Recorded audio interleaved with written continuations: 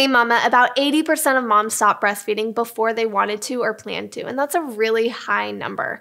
In this video, I'm going to be sharing with you what might be contributing to that statistic and killing mama's breastfeeding journey prematurely, and then my top 3 tips that will help you breastfeed as long as you want. I'm Bridget Tyler. I'm a certified breastfeeding counselor, childbirth educator, and birth doula, and a mama as well, and it's my goal to empower families to thrive from pregnancy through birth and into parenthood. If you're new here and you haven't subscribed to this community of empowered and educated parents, make sure you do and hit the bell so you're notified each time a new video comes your way. Okay, let's start from the beginning, right after birth. It is so important that breastfeeding or some kind of breast milk expression with a pump or even your hands is done within the first hour after birth.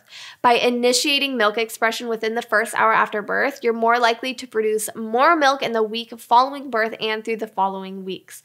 One of the big factors women stop breastfeeding early over is because they don't think they have enough milk. So if right off the bat you're expressing milk, that's going to help prevent that from the get-go. Now, sometimes expressing milk in the first hour isn't possible, like in the event of a C-section. So the important thing is to start off as soon as possible. The second thing is separation from your baby. When baby is close to mama, breastfeeding is more likely to be initiated.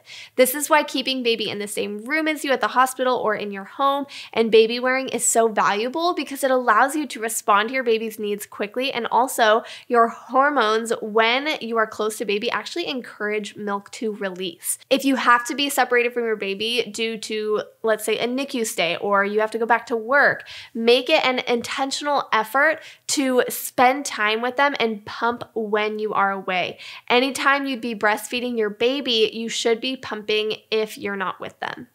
Number 3, not doing skin to skin might kill your breastfeeding journey. In those early hours and days, skin to skin should be done as often as possible. If baby doesn't want to nurse, even putting their skin on your skin can help with breastfeeding.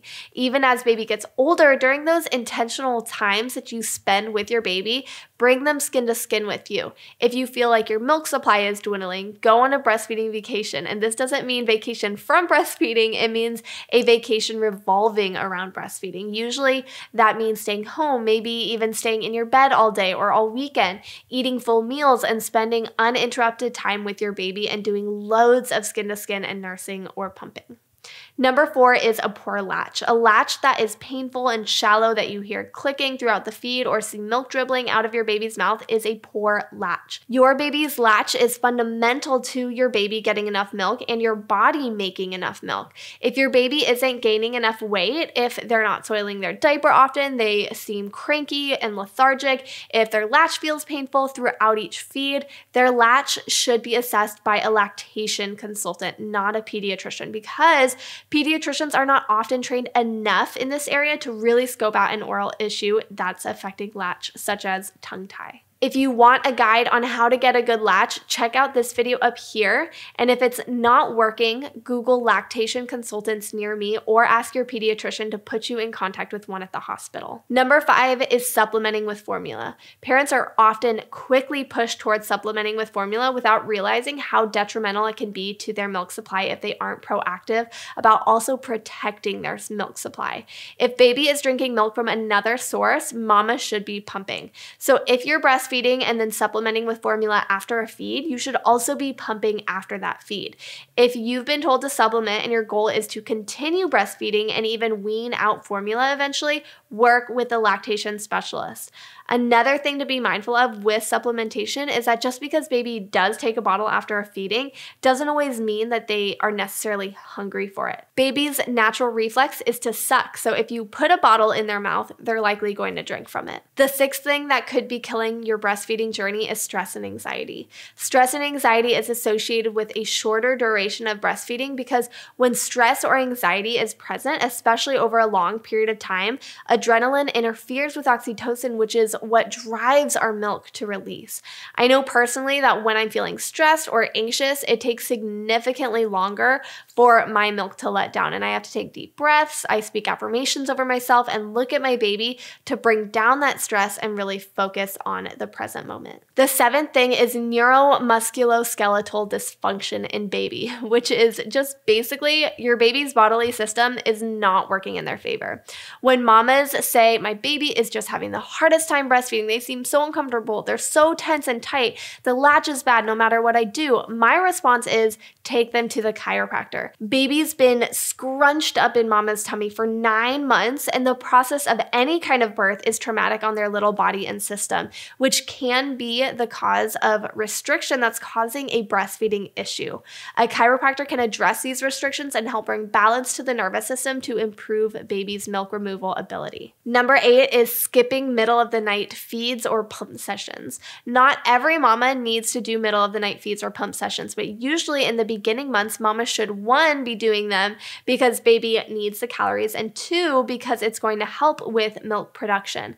Mamas produce the most milk in the very early morning between 2 to 5 a.m. because of a peak in prolactin. So if your milk supply is dipping, this is a great time to feed your baby or throw in an extra pump session. Our 9th is an unsupportive system. It is incredible how the people around you can impact you, from your loved ones to acquaintances to medical professionals to strangers. If you have people close to you downplaying your breastfeeding challenges, if you have grandparents telling you to just give baby a bottle, if you feel ashamed by breastfeeding in public, if your pediatrician is making you worry about baby's weight and saying you should supplement, etc., all of these are all things that can deter you from your breastfeeding goals. And sometimes it's good information worth listening to, and other times it's just not.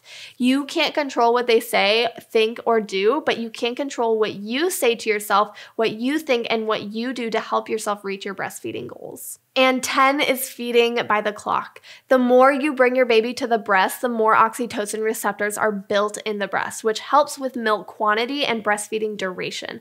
Let baby empty the breast before moving them to the next one, and bring them to the breast when they want to feed, even if a feed was just recently given. Even non-nutritive sucking is going to help with supply. So those are 10 common things that can kill mama's milk supply. And now here are my top 3 ways to breastfeed as long as you want. Number 1, know why you're breastfeeding. I've had conversations with parents who genuinely thought that formula was more nutritious than breast milk, and that just isn't the case. Apart from nutrition, there are multiple reasons to breastfeed. It's cheaper, it has protective qualities for baby's immature immune system, it reduces mama's risk of breast, cervical, and thyroid cancer, and others.